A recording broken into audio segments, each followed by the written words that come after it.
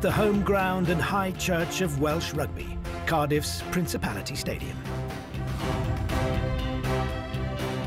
The arena, built from 56,000 tons of concrete and steel, can seat more than 74,000 supporters. Since 1999, it's hosted 3 World Cup tournaments. Rugby is Wales's national sport and a cherished part of its cultural identity.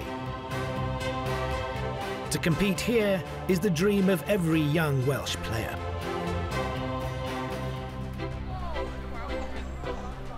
Many pursue that dream at rugby clubs like this one, a few miles north of Cardiff in the town of Pontypridd.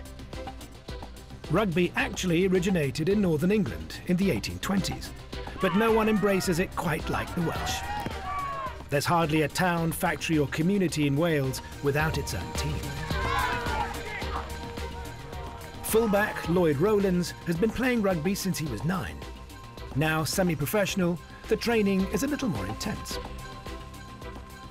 But every try takes him one step closer to the big league.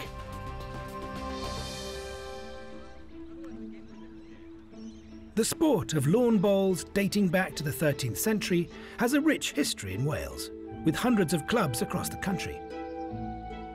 Today, the Inco Vale Club, 10 miles from Port Talbot, is hosting a mixed pairs competition. Club chairman Wyndham Haynes has played the sport for more than 50 years. The goal for teams is to position their set of bowls closer than those of their opponents to a small white ball called the jack. One of the club's most accomplished players, Gaynor Thomas, has won numerous titles over the years, including the National Mixed Pairs Champion. These manicured lawns are the picture of civility.